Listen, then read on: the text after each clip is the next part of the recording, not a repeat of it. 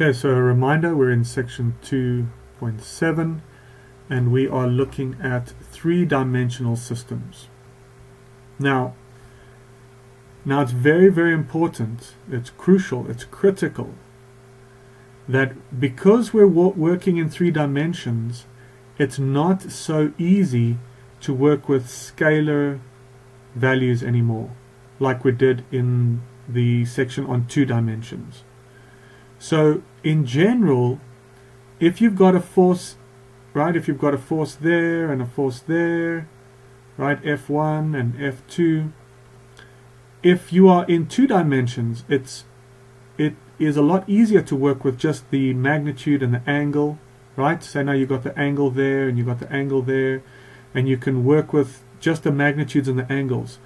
When it comes to 3-dimensional systems, this is very difficult to do.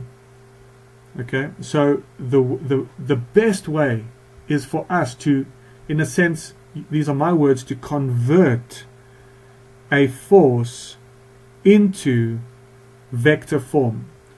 It is best to convert everything into vector form and use them in vector form. What do we mean by vector form? We mean it's in terms of I, J's and K's.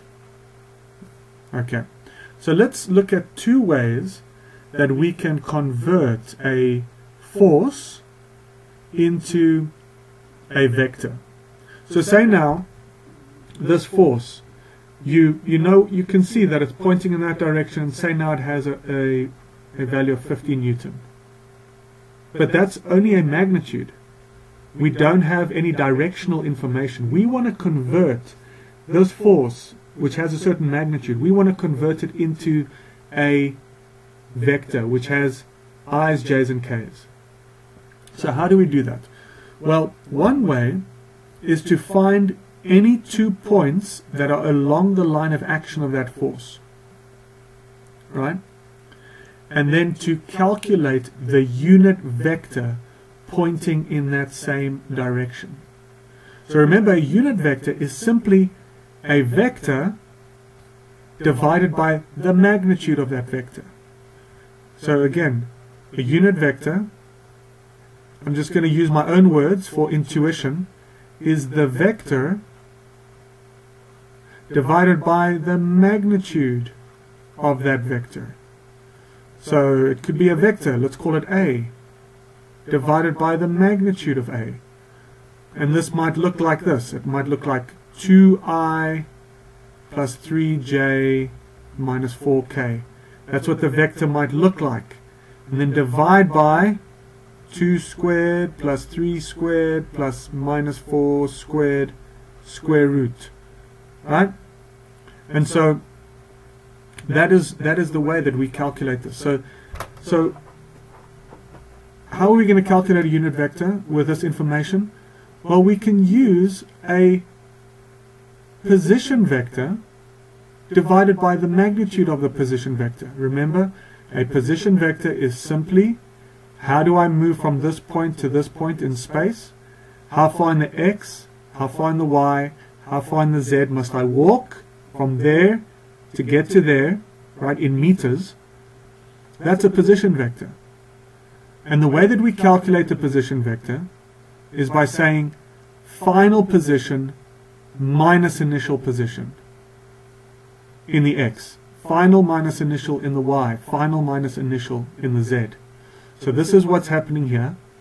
X2 minus X1. You see, you first find the coordinates for B, X2, Y2, Z2, that's the coordinates for B. And you find the coordinates for A, X1, Y1, Z1, and you say this vector, this position vector AB is X2 minus X1, right?